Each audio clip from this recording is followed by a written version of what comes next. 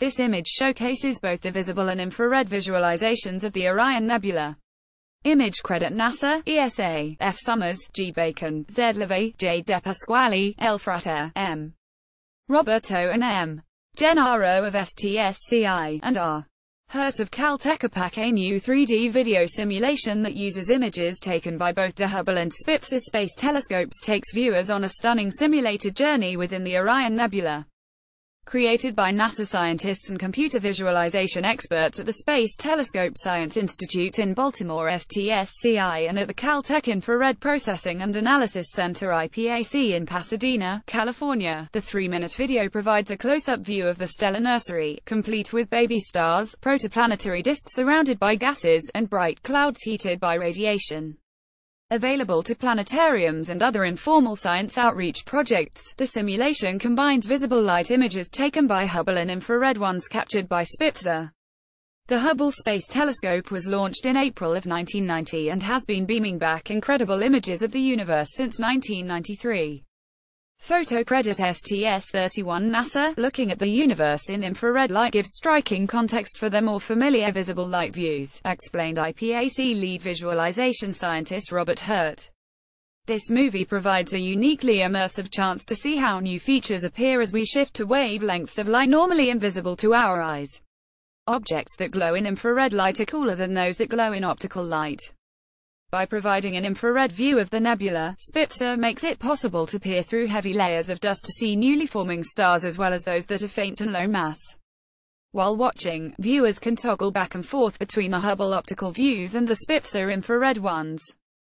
Visible within the constellation Orion, the Orion Nebula, located about 1,350 light-years away, can be seen with the naked eye, appearing as a star, a fuzzy region within Orion's sword. One of the brightest nebulae in the sky, it is an active star-forming region. Viewing the nebula, which is just 2 million years old, provides insight into the processes and structures that may have occurred when our Sun formed about 4.6 billion years ago. Watching the video virtually transports viewers into the heart of the nebula, following the outline of its gas and dust and revealing its otherworldly topography, such as huge holes in giant molecular clouds created by stellar winds and ultraviolet radiation coming from the massive stars of the trapezium star cluster. By layering two-dimensional Hubble and Spitzer images into the video, the creators successfully depict a three-dimensional model of the nebula, including the huge hole in the cloud of dust and cold molecular hydrogen. Members of the team that made the video compare the process to modeling the ocean floor in 3 dimensions in order to accurately portray its mountains and valleys. They started with a visible light surface, then began adding layers of infrared images. Each feature of the nebula was modeled independently, and placed into its own image layer. When all the layers were put together, protoplanetary disks, stars, bow shocks, and a thin layer of gas surrounding the nebula all became visible in the final product. Frank Summers, STSCI's visualization scientist, said he wrote his own computer code to combine the huge number of partially transparent elements in the nebula's gases, a choice that allowed him to run the visualizations on regular desktop computers without the need for a supercomputer. A product of NASA's Universe of Learning program, the simulation is designed to showcase the benefits of multi-wavelength astronomy and convey how scientists interpret images captured by telescopes.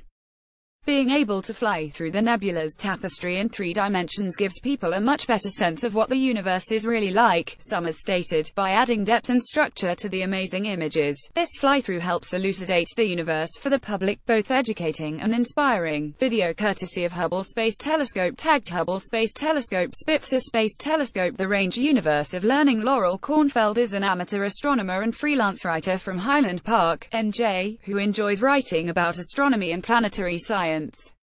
She studied journalism at Douglas College, Rutgers University, and earned a graduate certificate of science from Swinburne University's Astronomy Online program.